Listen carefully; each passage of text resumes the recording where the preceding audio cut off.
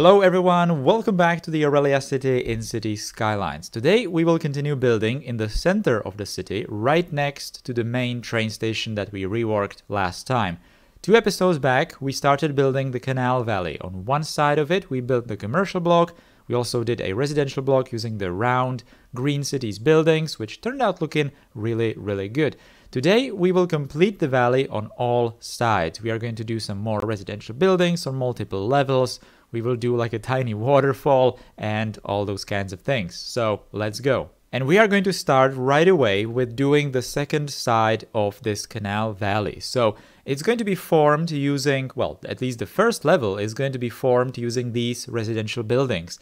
Now, we have seen these before. These are the futuristic buildings that form, at least partially, that if you remember a couple of episodes back, well, maybe quite some time ago, we did that medium density residential area on top of that hill. It was kind of, green compared to the rest of the places on the other side of the river, in that second half of the city, in the suburbs. Now, I really like these buildings, and I think that they are absolutely perfect for exactly this situation, because they have kind of that angled wall. It's not really a wall, it's kind of just balconies that are extending. In the first floor, they are just much bigger than in the other floors. I think it goes like 4 floors up, and then it's just vertical wall. But it kind of creates the impression that maybe these buildings could be placed in some kind of a line, not necessarily like this, without any space between them, but just creating the idea that they are just kind of forming into some sort of a spire or some sort of a wall, right? So that's a perfect element to really start with when doing some kind of these vertical places, because obviously the valley is very deep below the terrain. It has its own like a network of paths and everything, and on top of it there's obviously going to be some kind of different level with either just roads connected to all these networks or something else. We are going to see that in just a minute. Anyway, I also wanted to finish this level of the valley, because I'm not sure if you guys remember, but in the 2 episodes back where we started this valley, I think I was talking a bit about some kind of plans that I have for this style, general style, and I would really like to continue doing these canals, but they are going to be positioned much higher than this one. If you remember, right at the start of the Aurelia series, we did that, starting from the main train station, we did that first canal. That was just on the same level as the trams. That's exactly this level, by the way. And it had some residential areas all around it, and eventually it stopped, and there was some kind of a stair area with lots of planters and different kind of vertical planters and retaining walls. And then it continued to a second valley, which also had a canal, which was like a middle valley, because I decided that I'm going to do a third one later. So this is exactly the kind of style that I would like to continue with, and this might actually not be the last first level canal that I'm going to do. So maybe I'm actually going to do 3 sets, maybe 4, depending on how I'm just going to continue with all of this. But, definitely 2, because I'm already doing the second one here. But maybe 3 sets of these tiered canals I'm going to do. But what is this? This is basically the edge, the end of the first level, or maybe actually the start of the first level if you are looking at it from the perspective of the flowing water. Now, this water is, it's kind of, staying still inside the canal in the game, but I'm thinking that it might be just going into some sort of a underground, like piping or river or whatever stream, and joining the main river, because I think I can already spoil it a tiny bit, that I am planning some major map changes that are going to extend that upper lake. Aurelia has 2 dams, 2 basic water levels. The one that's in the river, the main one, and it also has the second water level. That's where the island city is, and that smaller dam is keeping that level there.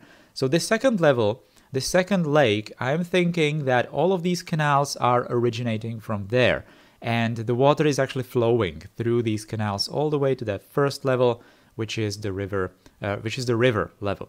So I haven't really built any kind of canal entrances or exits, outlets. I'm not really sure what they would be called into the river, but I'm just thinking that they are there, you know, underground somewhere, something like that. But maybe when I'm going to do the third sets of these canals, I am actually going to make it connected all the way to the river. If you remember, the main interchange area has like a little bay in the river on the side of it. So maybe I'm thinking I'm going to do something like that in there. It should be really interesting to just plan that out in the future. But anyway, that's going really well into the future right now. So that's just going to be like a very distant plan right now. But first we need to focus on all of these places.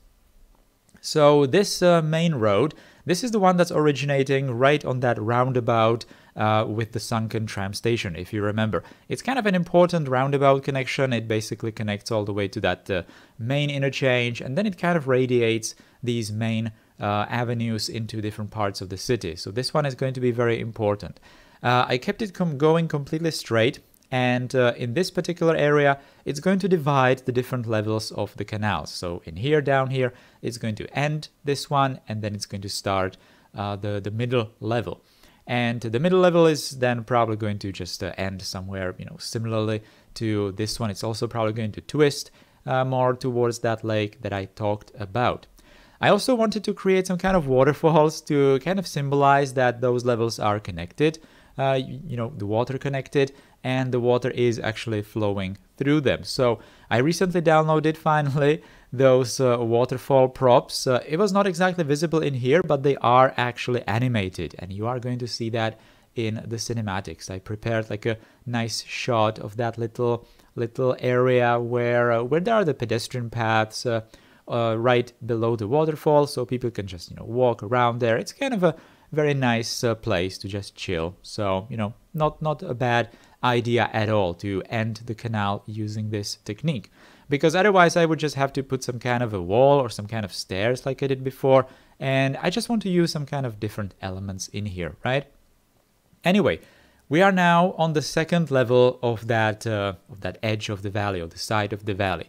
So those buildings on the right there, I'm not sure what they're called, something golden mile, something complex, I'm not really sure.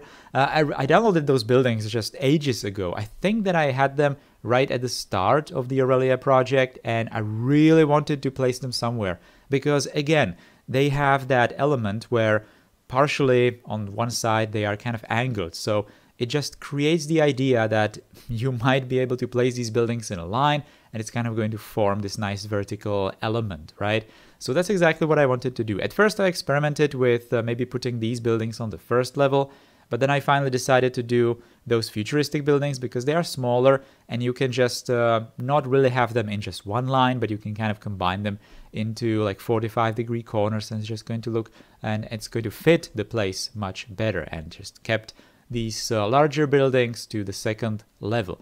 I finally decided to do it just like this, so 2 instances in a row, and then kind of copied the other way around on the other side, and one side or one face, one shorter face, is just going to be covered with that another futuristic building, which is kind of that tower, the spire.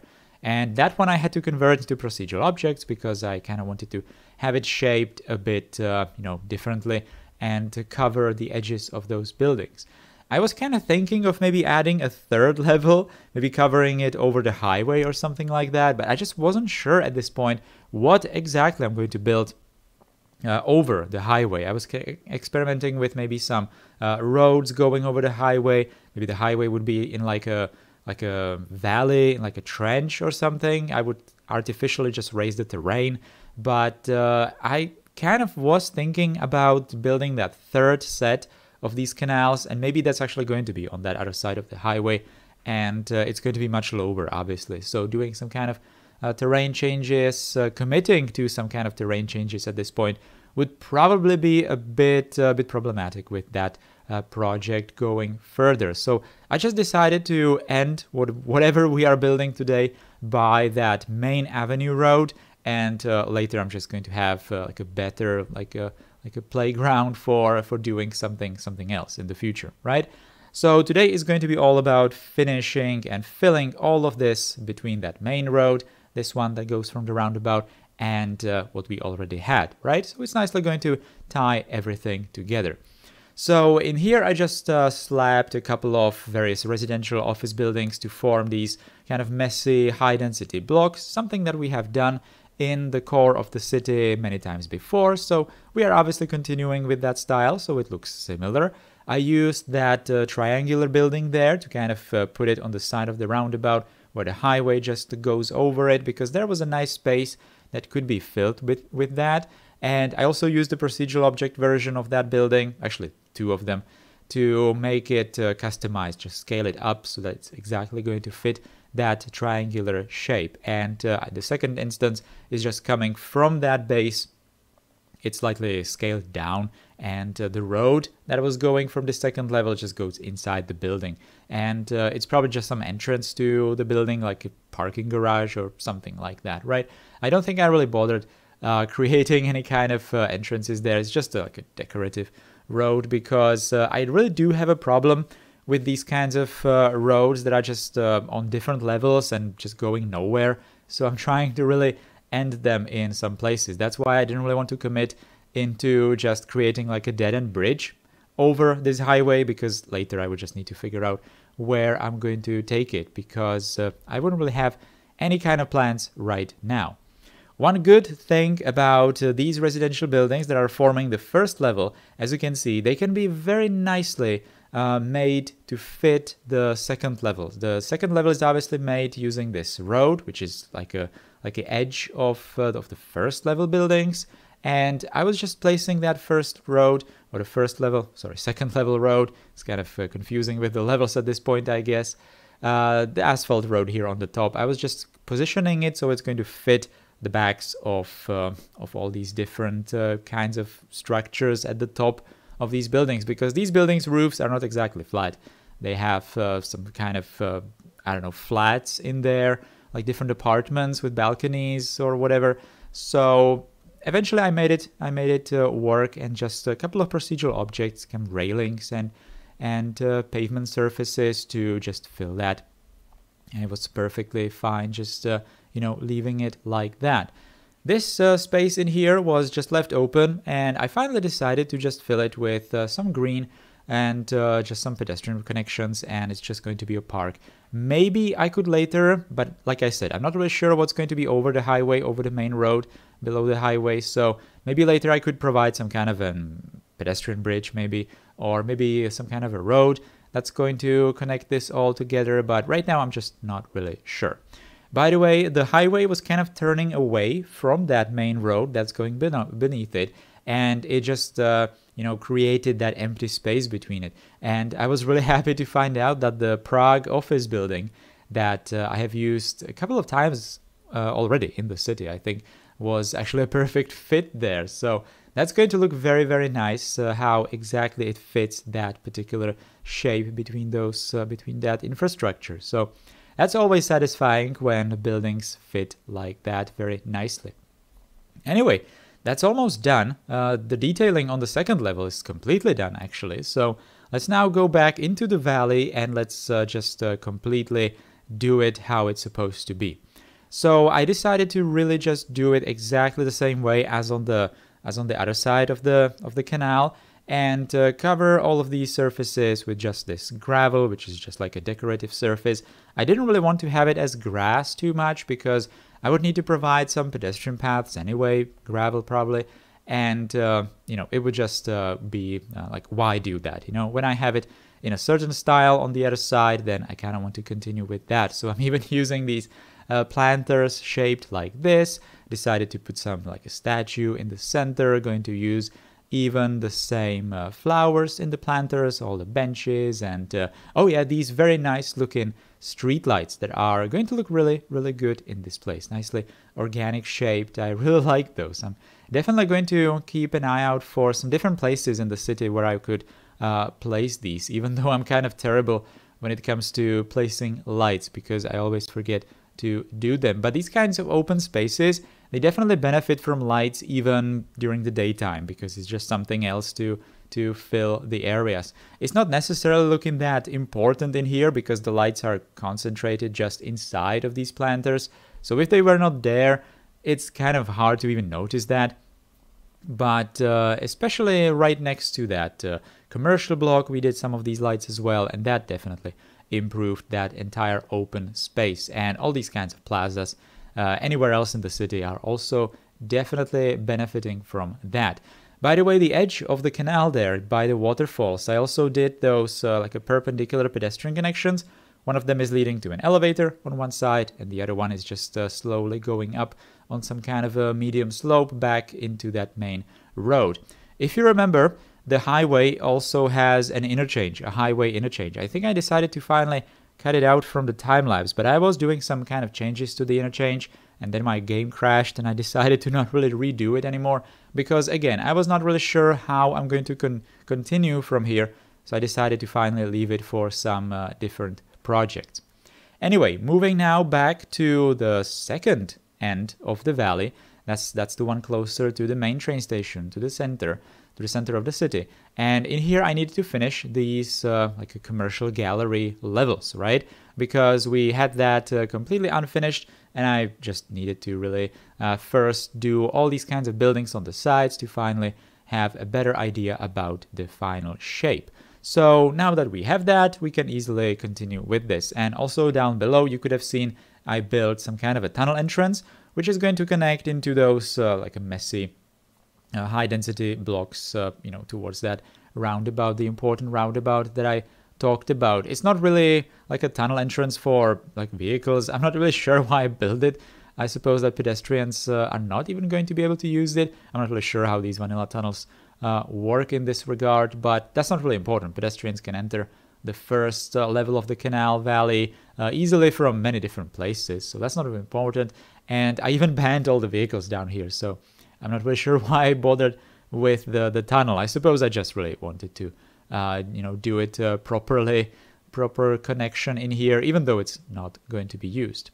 So that is done. As you can see, I just put the same kind of buildings, really made sure that I'm using all the same styles that I already had, because already used, because it's just going to blend the area together, and it's not going to look like I just build it into separate takes, right? It's just going to look like a single project. Okay, so that is almost done. I'm just going to finish it with putting down some trees. As you can see, I'm using the trees and bushes quite heavily to cover some like inconsistencies with some different elevation levels and stuff, because why not do it in some of these places where it's not exactly critical. You don't really need some kind of retaining walls there. You're just going to cover it with these kinds of detailing elements. Unfortunately, I don't have the before and after shot because, well, I kind of recorded them, but I moved the camera weirdly, so it's not exactly the same angle. So we will have to just look at the finished result like this. As you can see, there are actually different trams now moving here on this line. This is a bit of a mistake. These trams are all just going from that underground tram depot that I built earlier, because they are returning back to their lines. I was just experimenting with some, like I mentioned, the highway exit, and it also had like a temporary tram depot connected to it, and I had to delete that. So all of these trams just really wanted to go back to their lines, because if you delete a depot, obviously all the vehicles that originated from it are gone as well, right? So that was a bit of an Easter egg, I suppose. Well, not really, because I explained it. But let's continue. So this is the plaza, well, not really a plaza, in that little cut in that first level of those residential buildings. I think it was a really good call to use these ones, like I said, with those partially angled walls, and it's just going to really look good, really going to reinforce that vertical feeling of this entire place. And like I mentioned before, we are going to continue with this valley style. Obviously not with some of these like residential buildings. I'm going to try to really do something else for the different levels of the canals and the third set of the canal that I'm kind of planning on building. Oh yeah, this is the very, very satisfying view of those waterfalls, how they are just working, how they are just looking really, really good. I also built with procedural objects like tiny little gates there, so that it looks like they are actually flowing from somewhere. And I really made sure that it's going to be on roughly the same level as the canal, or the canal on the second level. So at least it's going to have some continuity between those places. All right. So finally, this is the view from outside of the valley, from the unfinished areas, let's say. And yeah, it's just looking all right. I would really like to maybe use those buildings on the top, those angled buildings, those long buildings on the second level, maybe even somewhere else in the city. I don't think that their potential is fully gone with this project. So maybe I'm going to still think about that. In the next episode of Aurelia, we are going to move away from the downtown, because I have one particular project that I have sitting on my hard drive unedited for a really long time. It's of course the intersection that I have been building on the live streams long time ago, if you have seen that. So we are going to do that. It's going to take us closer to the industrial zone, to the big dam on the big river. And we are also going to stay in that area for a couple more episodes, because I want to do, I kind of want to focus on that place, finish it up, and move closer to the city and just finish all those areas that we have left open in that particular area. And I suppose that when we are done there, we are probably going to do that big map change video finally. So that's going to be like the last map change, and then we're gonna go back into the downtown once more and do all these different canals and all the different high density areas all as well. All right, so that's the plans. Thank you for watching today's video from Aurelia. If you liked it, you can put a thumbs up underneath it, subscribe to the channel, become a channel member. Huge thanks to all the channel members that we currently have. Thanks again for watching, take care, and goodbye.